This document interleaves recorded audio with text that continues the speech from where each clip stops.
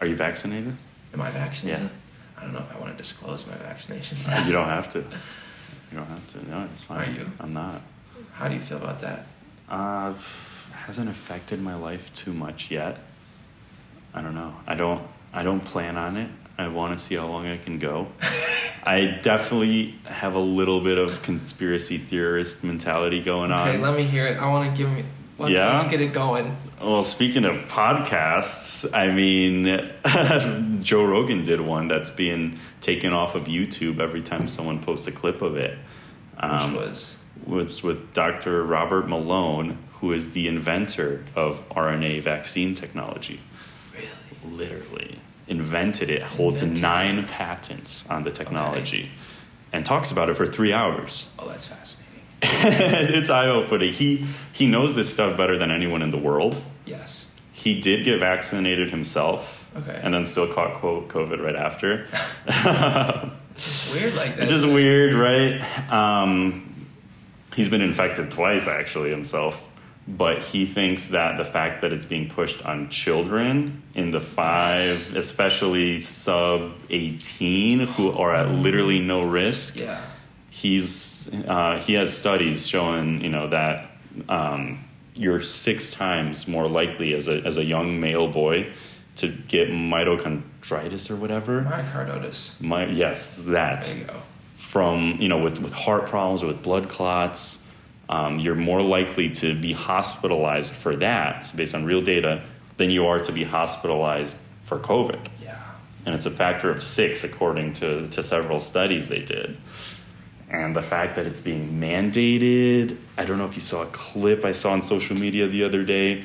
A 9-year-old girl in New York City was dragged out by police from a restaurant for not having a Vax card.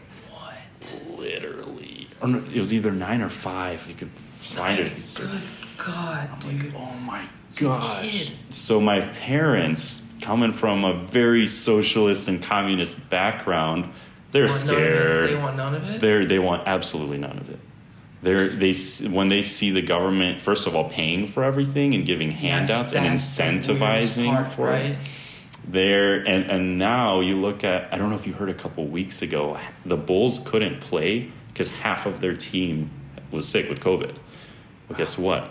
100% of their team is vaccinated.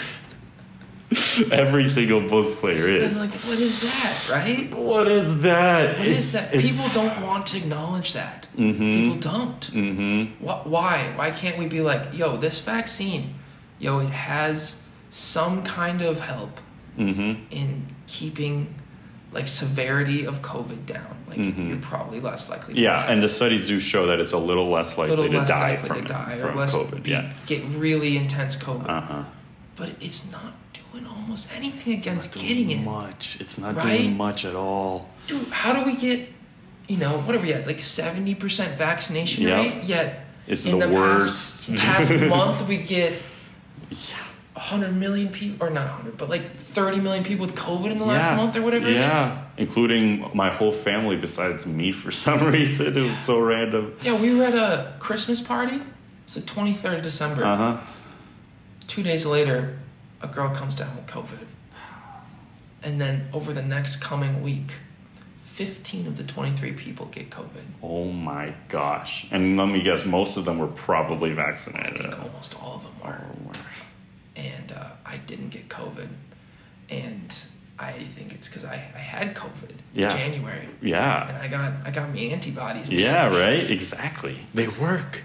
They do. They work. I think that's part of the thing that's so crazy is us making something up as an imitation for something that's real is not as good. We can acknowledge that. If I told you, hey, buddy, would you rather have a prosthetic arm or the one on your body right now? That's the best example I've heard. What would you say? Oh, it's so obvious. It's so obvious, right? Natural immunity just sounds better to begin with. It's natural. You've lived through it. Your body knows how to identify it. And I've heard it's also around 6 or 7 times more effective than the vaccine immunity you get. And then I think one of the other things about the vaccine is this huge wave we're going through right now is because the vaccine efficacy just dies out after 6 months. It just starts to... Mm-hmm. And then, so theoretically, we're going to be booster 4, booster 5, booster 6. Israel's booster on 7, 4 right now. Booster 8. Yep. Who's going to make all that money? Pfizer, Moderna, biotech. It's the best sales strategy I've ever heard of all time. Government they don't pays pay for anything. Yep. Don't pay. No startup cost. Yep. No advertising. Yep. No repercussions if anything happens. And you don't have to sell it to consumers. You give it away, you incentivize. I mean, in Chicago schools, you get, as a child, you get a $100 Visa card if you get vaxxed. What? Yes. No. Children in this city are being incentivized with a $100 Visa card.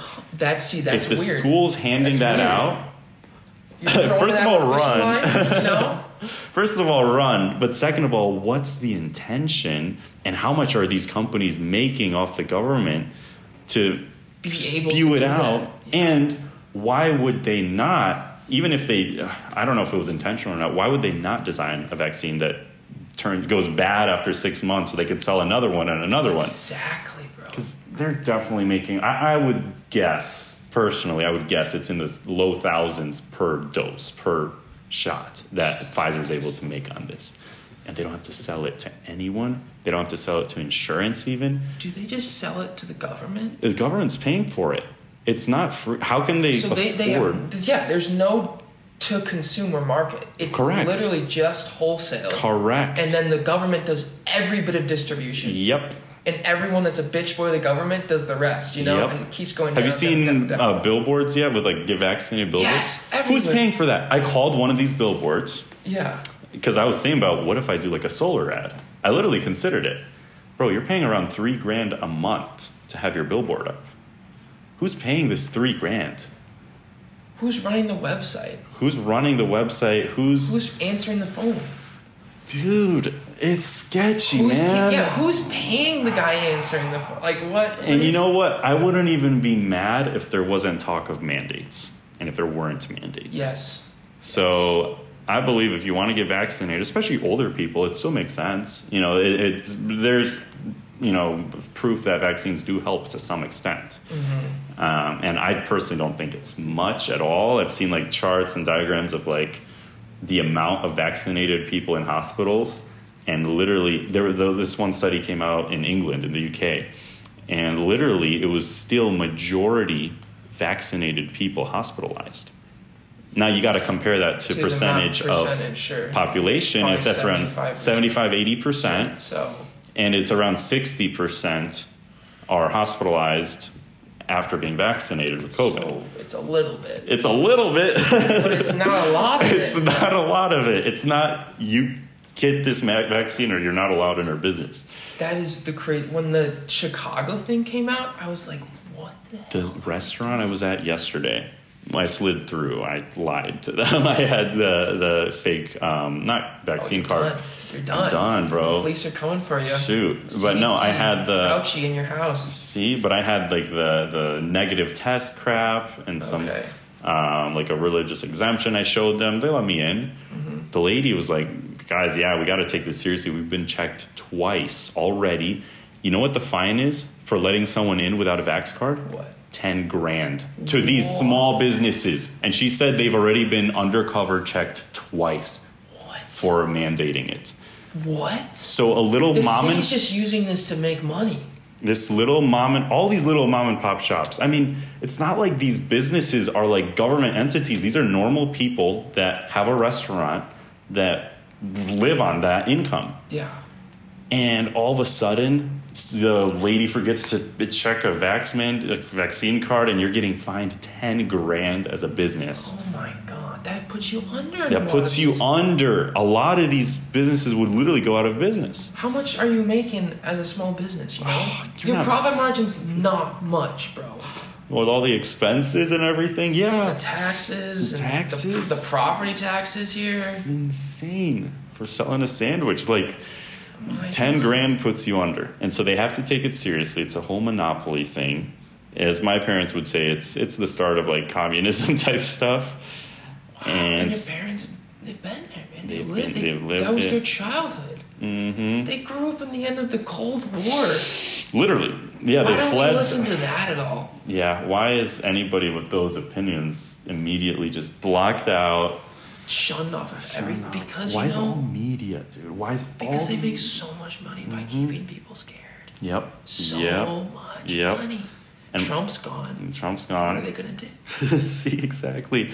I mean, I think it's relatively obvious that, like, almost all media outlets, all, you know, tied with the government, with Pfizer, all big tech, and all large, big pharma or whatever, it looks like they're all on the same page with everything. Like, why is Facebook saying, like, blasting every time you open it, get vaccinated? Why is Instagram all the time have these ads? Who's paying it? Who's paying it? I have a suspicion. Is Pfizer giving? So that's my conspiracy theory, is that there's more going around there's so much more than we think. Because there's no other... even if you look at it on a conservative and liberal angle, why is all of big tech liberal? Why isn't it 50-50? Why isn't there choice in that market to where if you're big tech, if you're big social media, whatever, why is it always give vaccine? I'm nothing against liberals. I'm very moderate myself. Sure. But there is way too much skewed to one end. So much. And then the other is skewed way to the other. Yep. And now you've got two sides that are fighting, and there's division, and... I could rant about that forever, but one thing I just don't understand. People just they don't see it. They rolled out one vaccine, then two, then three, and then now we're looking. Are we looking for 4? Oh, I just saw it on the news the other day. It's like, here's the efficacy for the 4th booster, like the 4th shot, and all these companies, CNN, everything. Guys, can we think about this one for a second? Is it working? 4? We need 4. So 3 provides a little bit. How much is 4 going to do? How much is 5? Did you see the clip of the CEO of Pfizer talking about the 4th booster? No. He just announced, it was on the news, it was on like CBS or something weird. He did like a 10-minute interview where he talked about like Omicron and how, much these vaccines are doing. And he admitted word for word 2 vaccines, so you're double vaccinated from the start, is little to no protection. He said it outright. Then he says a booster is some protection. And he says, but we have a Omicron-specific booster coming in March. And that's going to be the best. That's literally what he said. I could show you. CEO of Pfizer just admitted that, yeah, you're vaccinated 2 shots. And people buy it. People buy it.